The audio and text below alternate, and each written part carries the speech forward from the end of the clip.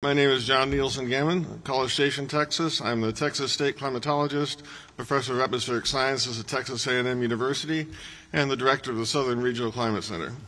Chairman Perry, Chairman King, and committee members, let me say at the outset I hold deep sorrow for the victims of the Hill Country floods this month, their families and friends, and everyone else who's been touched by this disaster. In the interest of time, I'm going to hit the key points of my written testimony here.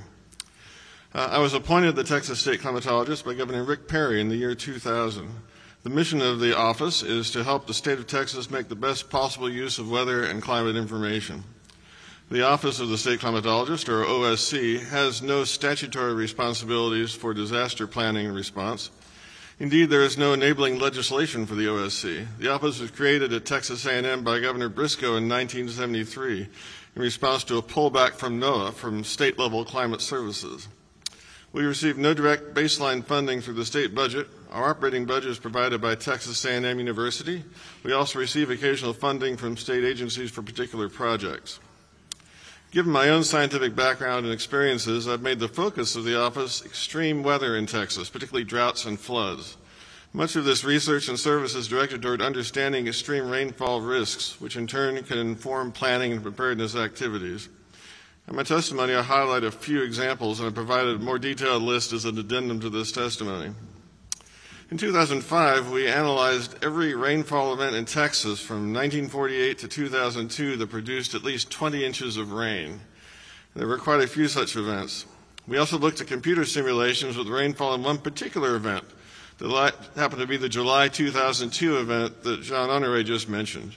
We found that for events like this, it was not possible to predict the locations of extreme rainfall at the county level a day or two in advance with computer models, no matter how good the data is. I also work directly with state and local agencies when requested, such as TDM, ERCOT, the PUC, the Railroad Commission, and TCEQ, and TWGB. For the Harris County Flood Control District, we look specifically at the new numbers from NOAA Atlas 14, which is the document that lays out how much rainfall you expect in a 100-year event, and considered whether those numbers were too high for southeast Texas because of Hurricane Harvey skewing the statistics, or alternatively, whether they were too low because of climate change.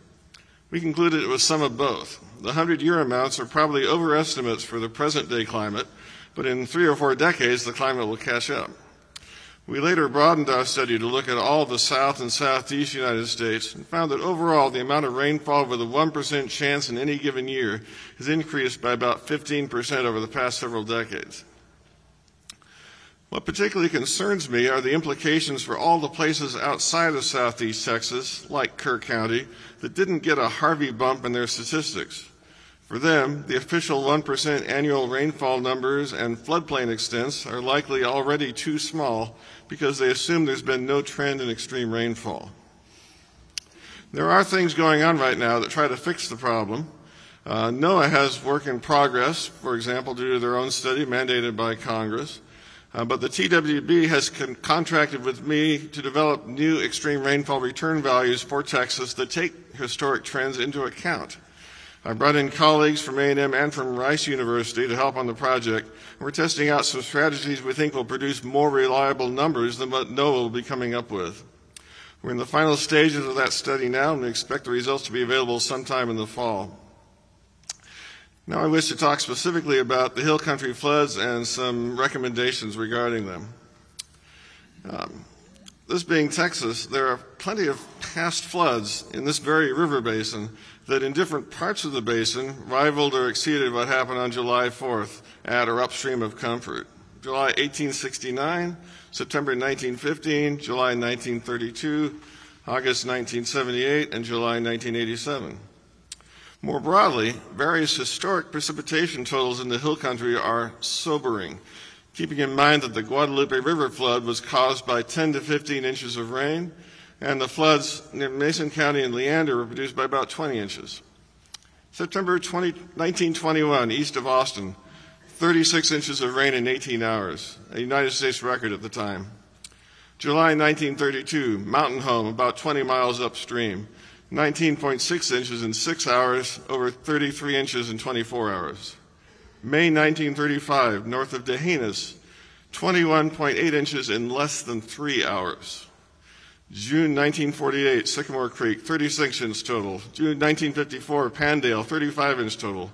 August 1978, between Hunt and Medina, over 48-inch total rainfall over 2+ days.